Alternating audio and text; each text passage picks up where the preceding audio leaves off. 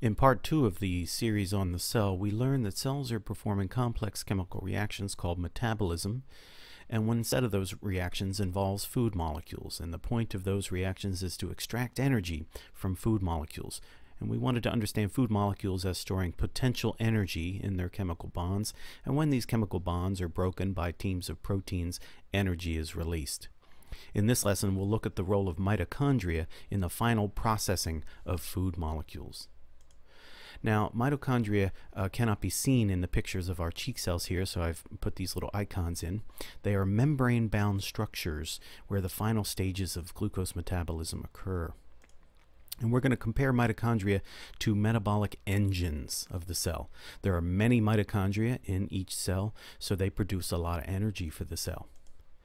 In a simplified fashion, we'll say that mitochondria complete the breakdown of food molecules to extract usable quantities of chemical energy.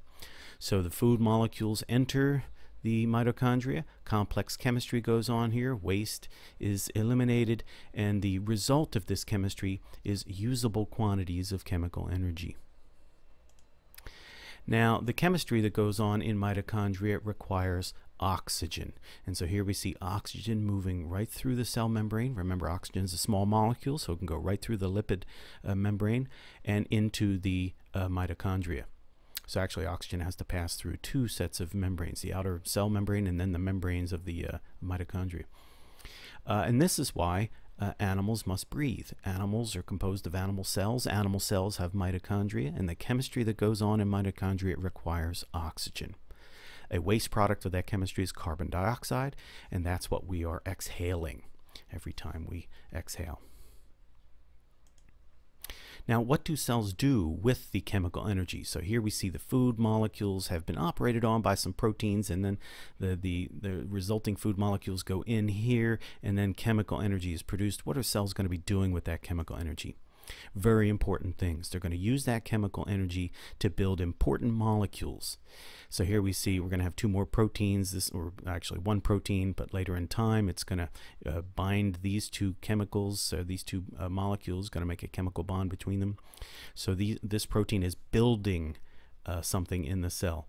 And what is it used to build with? Well, that's another aspect of food. Food not only is a source of energy, but also building materials. And so here we see some different kinds of molecules. They might be amino acids or fats or the molecules that make up DNA, etc. So cells are going to be using the basic nutrients in our food as building materials, and proteins are going to use the chemical energy produced by mitochondria to do construction processes. Let's take a closer look at what's going on there. Here's our protein, and notice we have a red molecule, triangle, and a green square molecule, and this protein is specialized to bind the two so they will stick to these two spots on the protein, and then what the protein will do is make a chemical bond between them. So this is how proteins can build the cell's molecular parts. Remember, cells are composed of molecules. And so there are teams of proteins whose job it is to perform chemistry on basic nutrients so as to build useful molecules for the cell. Now, the cell must have reserves of chemical energy to power this chemistry.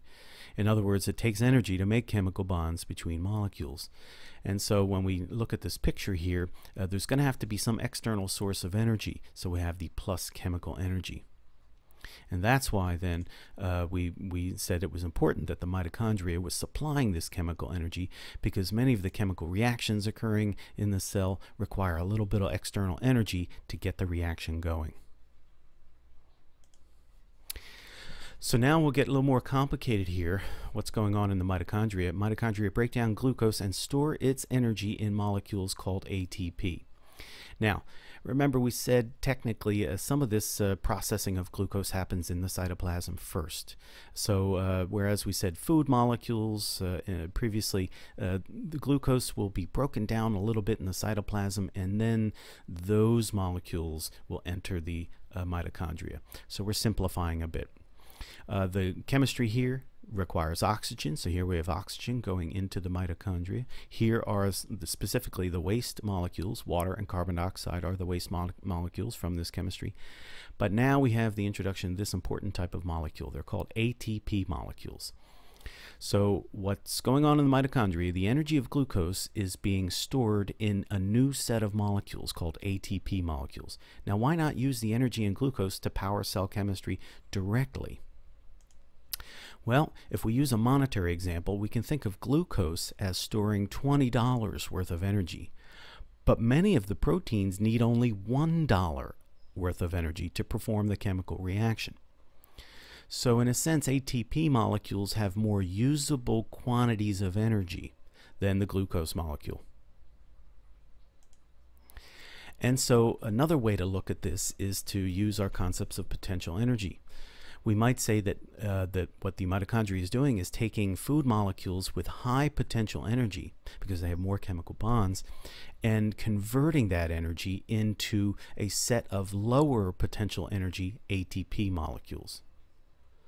So it just turns out that the way the cell chemistry works, the cell chemistry needs smaller quantities of energy to make and break the chemical bonds associated with metabolism, and the high energy food molecules just have kind of too much of that energy, so it's not a usable form of energy.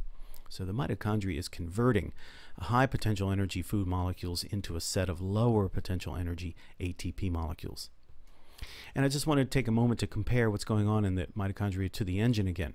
Remember, the car engine is taking potential energy in the form of chemical called gasoline, right? These are the energy of chemical bonds of the gasoline molecules, and converting that energy into the energy of motion, kinetic energy.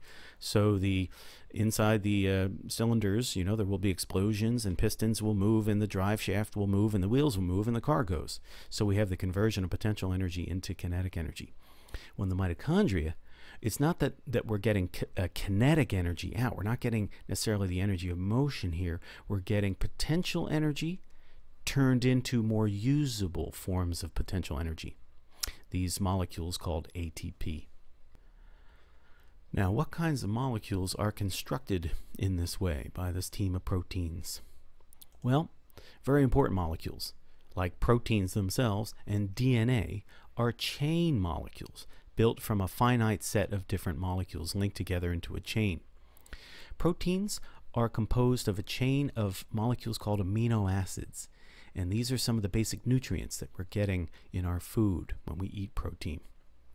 There are 20 different kinds of amino acids, and kind of shown here by different colors and shapes. So a protein is really just a chain molecule composed of these units called amino acids. And then this long chain will fold up into a shape, and then that shape determines the function of the protein. So different proteins have different sequences of these amino acids. They fold up differently and therefore have different functions. They do different jobs. DNA is also a chain molecule.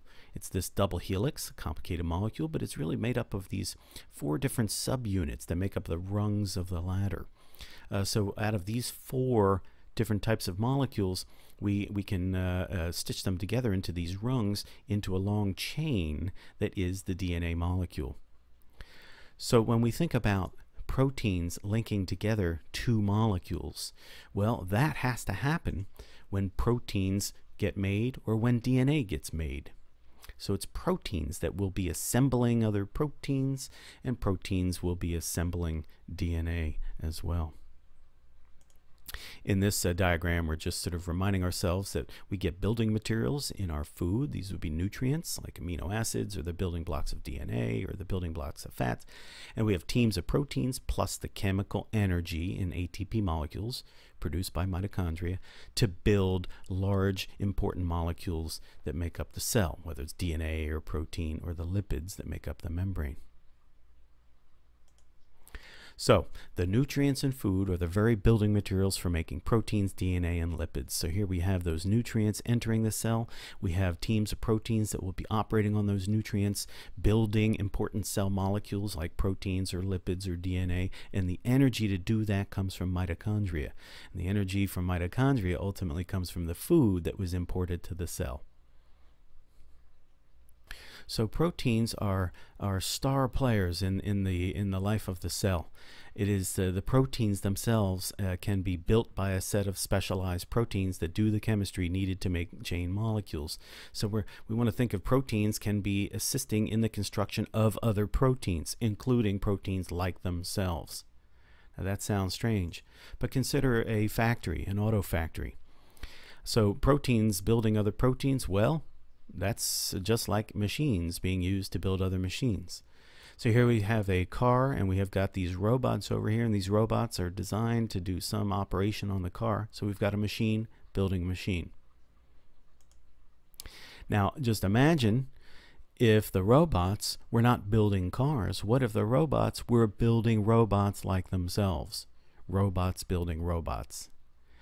That's the idea. We want to think about within the cell, we've got these teams of proteins that are molecular machines. They build all of the important molecules in the cell, including themselves. In the final part of the cell series, we'll take a look at the role of the nucleus and the contents of the nucleus, and then summarize our understanding of cells.